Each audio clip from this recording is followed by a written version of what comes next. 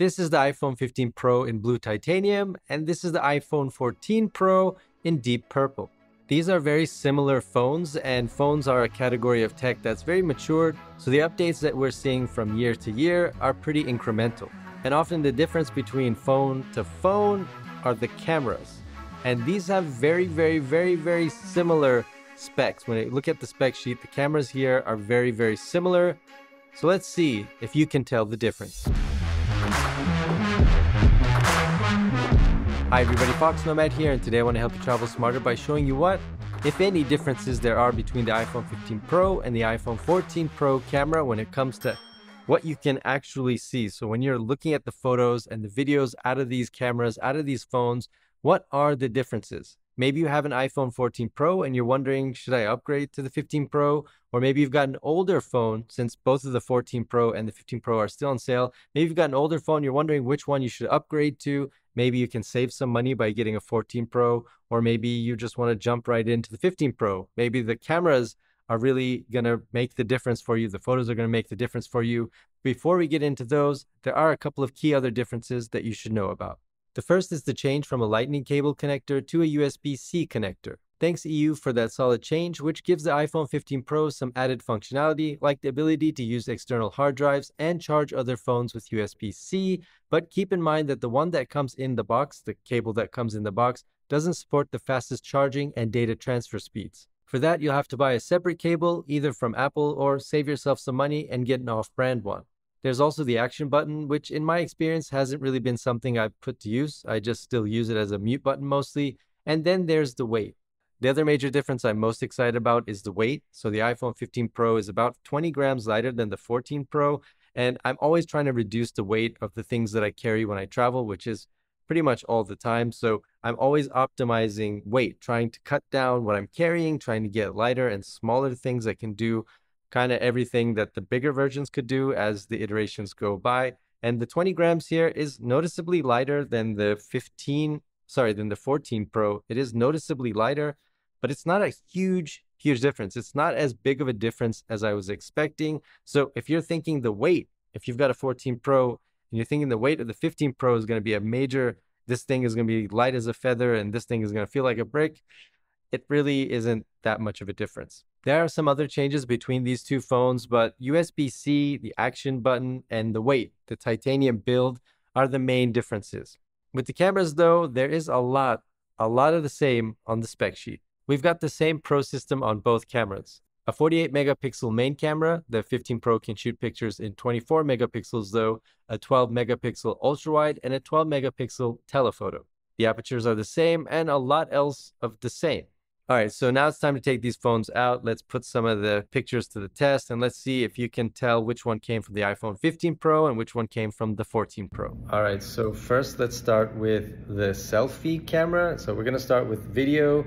I am going to use the audio from this camera first. So the audio from this camera first, and now we're switching over to the audio of this one, just to give you an idea of what it sounds like in this echoey room. I'm not editing the audio at all. So you can get an idea what the microphones are like, the difference between the microphones. And in terms of the image quality, I feel like this one, the one I'm looking at now, overexposes a little bit. So the highlights are a little bit bigger and it's a little bit more, I'll move my head here. You can see, I feel like the yellows are a little bit more washed out, so a little bit brighter in the yellows, although very similar. So which one do you think is which? Do you think this is the iPhone 14 Pro or this is the iPhone 14 Pro? Let me know. All right, there you go. There's the answer. Let me know what you thought. Let me know if you got it right, which one you think is better, or if you think they're kind of still the same. All right, so now let's take some selfies. We're just gonna take with the front-facing camera, one here, another one there, and then with this one, and let's see, what do you think of the difference? Which one is which? Again, for me, I'm noticing one of these is a little bit slightly more exposed, so the highlights are a little bit brighter than the other one, but that could just be my eyes, could just be the screens. Let me know what you think. I'm very curious which one you thought was this one and which one you thought was the 14. All right, so here's an idea of what the video from the back cameras look like. This is with natural light here. I'm outside, it's noisy, it's windy, but just to give you an idea of what the video looks like out of this camera, which, by the way, is the iPhone 15 Pro. Now, just comparing that to the iPhone 14 Pro, which is the video you're seeing out of here, and the audio that you're getting as well. Again, same conditions, literally taken just a moment after, and you can get an idea of what the video looks like from the iPhone 14 Pro. I haven't made any adjustments, no manual changes, anything like that. This is the footage straight out of the camera on auto. All right, so let me load up the photos from the iPhone 14 and the iPhone 15 Pro. Let's see what the differences are. All right, so let's go with the first selfie picture that I took for both cameras. Looking at those here, and which do you think is which? Now, again, to my eye, I feel like the one on the right is a little bit yellow. So I feel like the white balance is a little bit more yellow. And if we zoom in, there's definitely, I think this gives it away. I think when you start zooming in, you can really see which is which. And the iPhone 15 Pro is on the right and the iPhone 14 Pro is on the left. Again, the 15 Pro to my eyes looks a little bit more yellow, but it's definitely sharper, so you can zoom in more and really get some more detail. All right, let's go with the back camera. Let's see the difference between these two. Which do you think is which? And again, now that my eye has sort of seen these two cameras in action and seen the photos out of them, I feel like I can tell the difference when they're side by side. I don't know if I could tell them they weren't side by side. So let me know what you think. And you're right, it is the iPhone 15 Pro is on the left. And the way the tell for me was that it is a lot sharper along this edge of the chair here. You could really see the sharpness in these bands that go around the chair. So to me, that's what gave it away. All right, we'll do a couple more. We'll do the ultra wide here, ultra wide there. Again, this one I don't see as much difference. There's not a whole lot going on, except for if you look at the corner. If you look at this upper corner, it's a little bit more blown out on the other one, whereas this one has more detail on the iPhone 15 Pro, which is on the right, yes, and it has more detail and it's not as blown out. You can kind of see in the 14 Pro where that's blown out. Again, giving you a little bit better dynamic range and a little bit more detail in the photos. All right, let's do a couple more. Let's do a picture with the back camera. Now, to me, between these two pictures, I feel like the one on the left has more dynamic range. It's not as blown out. The shadows are better. The skin tones, I feel like, are better. And there is also a little bit more details. If you look at the bricks in the back, again, if you zoom in on this one, you can see the bricks are just a little bit sharper here, not as sort of blurred out as it is on the one on the right, which is the 14 Pro. So the 14 Pro is on the right. I think this camera does a lot better when it comes to taking pictures of faces and people. I think it gives much more natural skin tones and much more dynamic range and much less of this sort of blown out lighting that you can see on the 14. Again, both of these photos are really good pictures, not just because I'm in there, but they're just good pictures. They're good cameras. And I think side by side, you can see the incremental updates and the improvements on the 15 Pro, but I don't think the 14 Pro is bad at all. It's just side by side, you can notice those little changes. All right, we'll just do a couple more. We'll go all the way zoomed in. This is the 3x telephoto.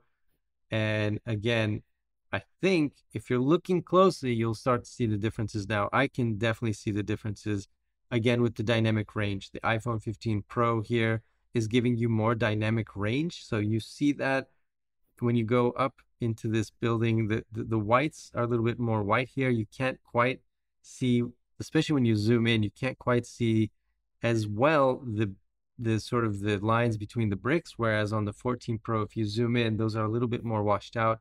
Again, these are pixel peeping. These are very, very small details, but there are some differences. All right, now these two, again, I feel like one of these cameras is a little bit more yellow. So it is a little bit of a softer tone, a little bit more of a yellow tone across. And because of that, the colors here are a little bit less vibrant to me than they are on this one, which is a little bit bluer, which is the iPhone 14 Pro. You get better reds, I feel like. I like the color here on the 14 Pro more than here on the 15 Pro. Again, it's just a little bit of the tone. These are good photos. There's nothing wrong with either photo, just small differences between the two. Now let's go with a picture that is actually yellow. So this is under a yellow light. And here I feel like the blueness of the iPhone 14 Pro actually enhances the picture. It's a little bit more contrasty. There's a little bit better lighting. Again, the things in the background, the dynamic range isn't as good. So if you look at the bricks on the iPhone 15 Pro, they're sharper, they're clear, they're more colorful. Whereas on the 14 Pro, they're a little bit more sort of washed out, not as quite as crisp as it is on the 15 Pro, but I do like the coloring more on the 14 Pro. And finally, we'll go with the macro. And to my eye, these are very, very similar. Again, this is where the pixel peeping comes in.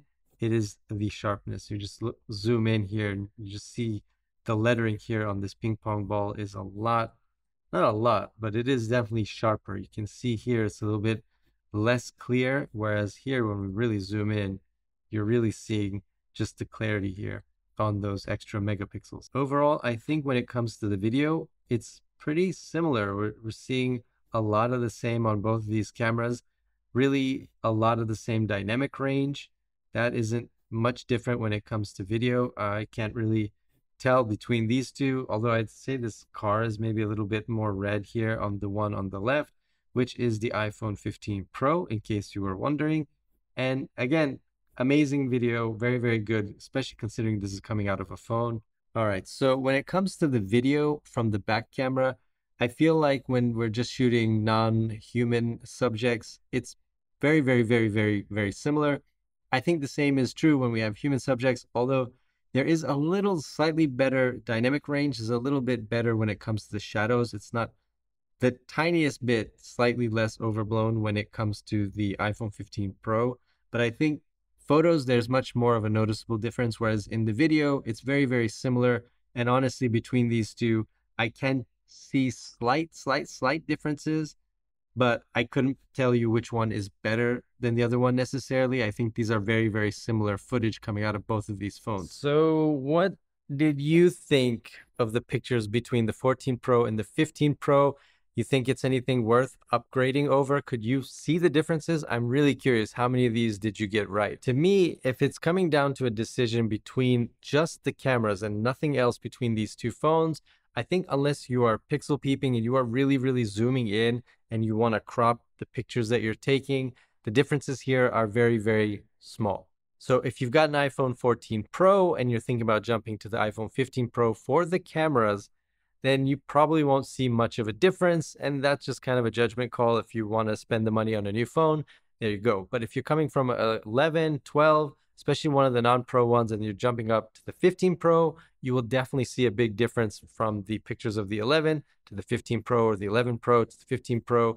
Again, these are incremental updates that add up over time. Incremental being the keyword here. So if you've got the 14 Pro, is the upgrade worth it to the 15 Pro? I think unless you are in that small segment of people that really wants the latest tech or is going to be zooming in and cropping photos, or you really want USB-C, or this action button is actually a thing that you are really excited about, or maybe the 20 grams of lighter weight is something that is extremely important to you, unless you are in that sliver, small category of people, I don't think it's worth the upgrade from the 14 Pro to the 15 Pro. I think a lot of you who are upgrading from the 14 Pro to the 15 Pro are going to probably end up returning the 15 Pro unless you really want to film videos and log, for example, and have an external hard drive through USB-C, or maybe you're super excited about the action button. But I think most of you are going to end up returning this phone and keeping this 14 Pro until a year or two, until those incremental updates add up for you.